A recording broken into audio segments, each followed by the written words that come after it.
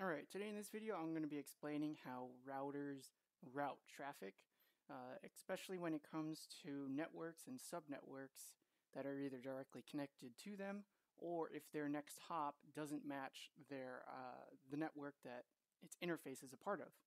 Okay? Now this is the key concept about routing is you turn on an interface on a router and the only thing they know is the connected networks that you set on them. So like for example here on router 1 on fast Ethernet 0/0 it knows about the 12.12.12.0/24 network, same thing with the loopback. However on router 2 I put this IP address on purpose to show you that just because it's directly connected it will not send traffic to this IP address even though it's directly connected and it doesn't match the subnet mask or the subnet ID of router 1's interface. Same thing with this loopback over here, right? Now, the whole thing about routers and routing is, like I said before, they only know what is directly connected, and then 2, whatever their neighbors tell you about. Now, this has to do with dynamic routing, but if you don't have a dynamic routing protocol to share information, routers don't know anything, okay? So let's do an example. Let's do some pings here for router 1, and let's ping this IP address right here, which is directly connected. So if I do a show IP interface brief, we see that it's 12.12.12.1 and then has a loopback of 1.1.1.1. Okay. Now if we do a show IP route, it only knows about 2 networks, but it's directly connected. Shouldn't it know about it? Well, let's see. Ping 22.22.22.22.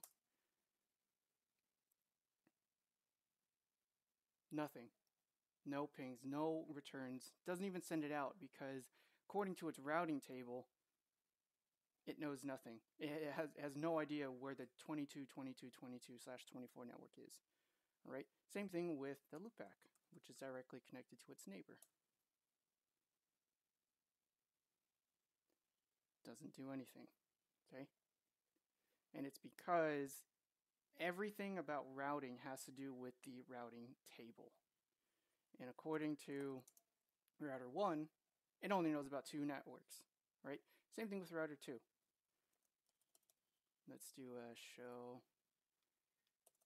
What is happening? Router 2 is wigging out. Show IP route. Still 2 networks. Show IP interface brief. There we go. So again, if we were to try to ping the other side, still wouldn't work. Now we have to tell our neighbors about our directly connected networks, and again this is where some sort of routing protocol comes to play, whether it be static routing or dynamic routing, RIP, OSPF, ISIS, any type of dynamic routing protocol so we can share it. So that is why routers don't know or can't send traffic to other networks that they don't know about. Now for a quick config, let's just configure EIGRP on these routers, and we'll do on router 2, router EIGRP, let's say 10, no auto summary, and let's say all my interfaces. Let's participate in EIGRP, cool. Now let's do the same thing on router 1, router EIGRP 10, no auto summary, network 000, neighbor relationship, maybe. This one came up. Oh, that's right. One of the things that has to deal with EIGRP about directly connected networks is they need to be in the same subnet. So actually EIGRP is not a good one. Let's do router RIP. I think RIP will work. So let's get rid of this. That caught me off guard. That was a good example. So no router EIGRP 10. Take that off. No router EIGRP 10. And let's do RIP. Let's do RIP. Router RIP version 2. No auto.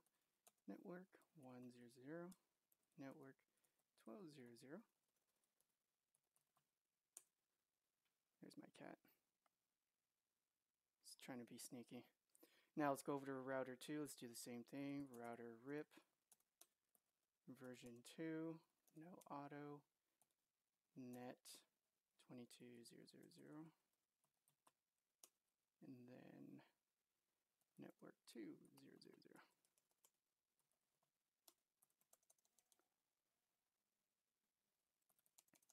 Show IP route. Let's see if this works.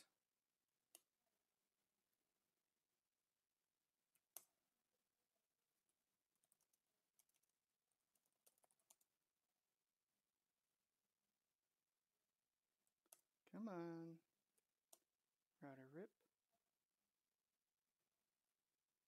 Show IP protocols. Rip is sending. Okay. Routing information. Maybe we're not getting it. Show IP protocols. Routing information sources. Alright. Alright, so even RIP isn't working. Let me see if I could change some timers to make this faster. Maybe it won't even work at all because of these interfaces not being in the same subnet. Let's see. Alright, so what I did was I changed version 2 to version 1, and I didn't change the timers, but I did some debugging. And even when we have IP addresses on a directly connected network, like these two links right here, these point-to-point links, and even with version 1, RIP version 1 broadcasts their updates to the other side, if it doesn't match that subnet mask that interface is receiving those updates on, it ignores it. And you can see here, RIP ignored version 1 update from bad source 22.22.22. He's like, that is wrong.